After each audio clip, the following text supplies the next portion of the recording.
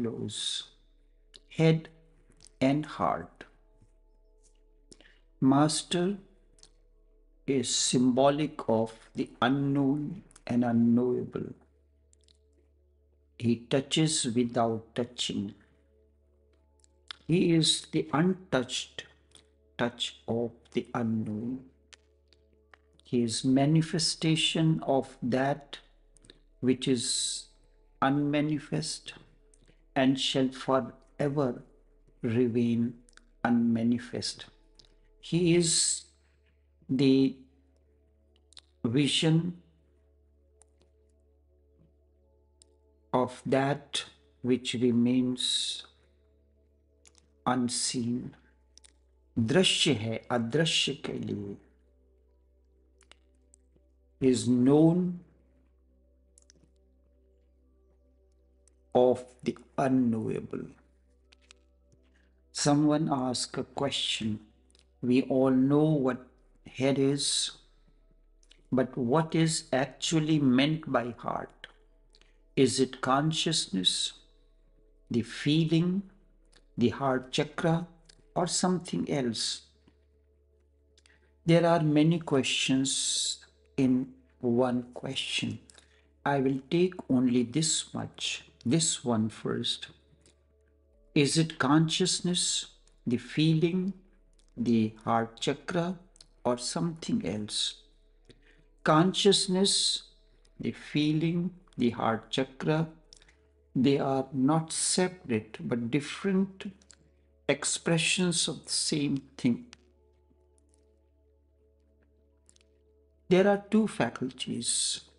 Just as you know, computer has hardware and a software. Both hardware and software have to work in harmony with one another and for you to be efficient. Head is that hardware. It provides the body, it provides all that is essential in hardware. If you do not have a head mechanism, I'm talking about brain, not the mind, then you cannot articulate your words, your sentences, your messages, and your message will not be intelligible to people. If I am confused in my expression, there is no clarity, then you will not be able to understand what the software brings out, the consciousness. Software is the consciousness, the inner realm of the computer, the biocomputer that you are. I have heard Mullah Nasruddin became enlightened. People will come to him and they will ask questions. Mullah Nasruddin will close his eyes and start speaking to the people in response to their questions.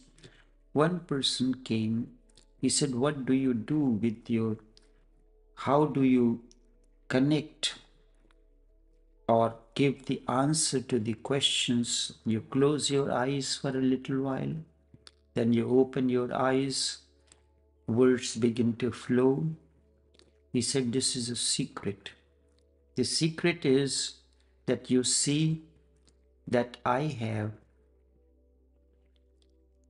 a long hair. These hair works as an antenna.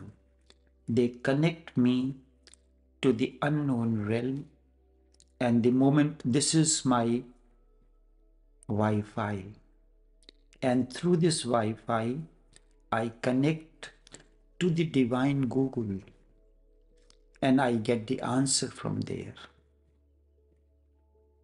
He said, that is easy. So your hair is the Wi-Fi? He said, yes. And when this connects me to the divine goal. In order to understand certain things, like how to operate the computer, you may have a computer or laptop in your house, but if there is no electricity, it is ineffective. So first factor is necessary is electricity. Second, the Wi-Fi. You may have Wi-Fi, may not have Wi-Fi, but you have laptop. It is of no use. It is like dead. You have the Wi-Fi, right? You have the electric current. You have the laptop, but you are not versatile to use that program. When you switch from the one system to another, from the switch over to the MacBook or the iOS system, from the other which is used by Windows, you have a different mechanism. So when you have all these things, the laptop, the electricity, the Wi-Fi connection, and you know how to operate, then you can access the Google. Am I right? Is it easy to understand? In the same way, your life force, your life breath is the electric connection. If the life force, the pranavayu, Ellen White is not there, that means there is no electricity to operate the system. Second is the Wi-Fi. What is the Wi-Fi in the biocomputer, the human biocomputer? It is your consciousness. It is your consciousness. Wi-Fi nobody has seen, but it is unseen and unknowable, unseen, unheard, yet still it operates. It is the soul of the laptop and the operator who connects all these things. So if you look at it, heart, there is a biological heart. When the blood pumps through the arteries and veins, it circulates the entire body. This is the physical heart. Then there is a sacred heart, as Christians call it, or Hindus call it Hriday, or Hriday Chakra, or Hrit Padma. Padma means lotus. Hrit Padma, Kamal, lotus, or Kalb. Then it becomes the modem in your system that connects you to the consciousness. But how does this modem works or consciousness works? Consciousness is unseen. It happens that there is a sound. All sounds are created by friction. You clap your hand. When the two hands clap or strike against one another, a sound is created that is known as the sound of clapping. When water falls on a stone, there is a sound created.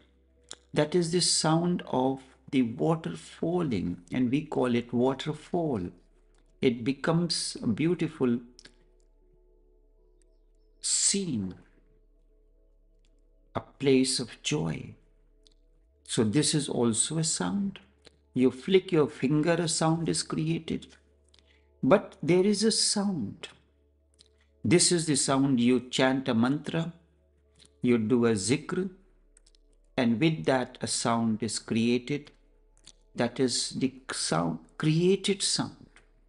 But the existence is uncreated sound. Nobody is creating, yet still it is there. Nobody is creating, yet still it is there. This is known as anahat.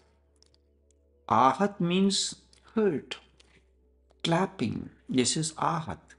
And when there is no clapping, that's why Zen monk says, master says, clapping of the one hand, the sound of the clapping of one hand. That is anahat, anahat. Nobody is creating and yet it is still there. Nanak calls this as ek onkar. This is the cause of the existence. This anahat sound is the cause of the entire existence. Nobody is creating, yet still it is there. When there is silence within the mind of its all disturbances, egocentric identities, a storehouse of the memory, all become ineffective. Then you are able to hear these sounds. But a constant dialogue is going on while I'm speaking, that I agree with this sounds good. So constant dialogue is going on. You cannot hear the unheard. You cannot touch that which cannot be touched. That which cannot be touched. And that which cannot be seen. So this opening of the blossoming of the lotus is known as the Hridaya Chakra. Chakra means the wheel. The energy flows in a cycle. And so when it continues to flow, it has to go beyond one level to reach to the other. So it keeps on moving from one center to the other. When it is blossomed, its beauty and fragrance begin to spread. It is known as Hriday Kamal. The heart lotus is open. When you are not chanting any word or zikr, but you are hearing it, then it is called Kalb Zakir Hona, as Sufis call it. This sound that was going on, Al-Hilaj Mansoor was hearing deep within. Milarepa was hearing this sound ever since he became enlightened. And when he was at the last moment, disciples put their ears to whichever part of the body they were hearing the unheard sound, the kind of a vibration. So it is the consciousness which is the cause of the entire existence, but yet still it remains unmanifest. But it manifests through the heart center. So the heart center, this is what it is called sacred heart. The mind moves in a horizontal line from left to right along the x-axis, along the y-axis, which is vertical, which is the heart. And where these two merge and meet one another, that is known as sacred heart or the Hrit Pradma Padma, means the heart's chakra or the sacred heart of Jesus. And when this happens, a different kind of energy field you are into, then your words become solace to the others. Your presence becomes illumination for the others. Your words become the inspiration for anyone. And then a new life begins. Enough for now, but this question and the related questions will continue in subsequent sessions. Enough for now.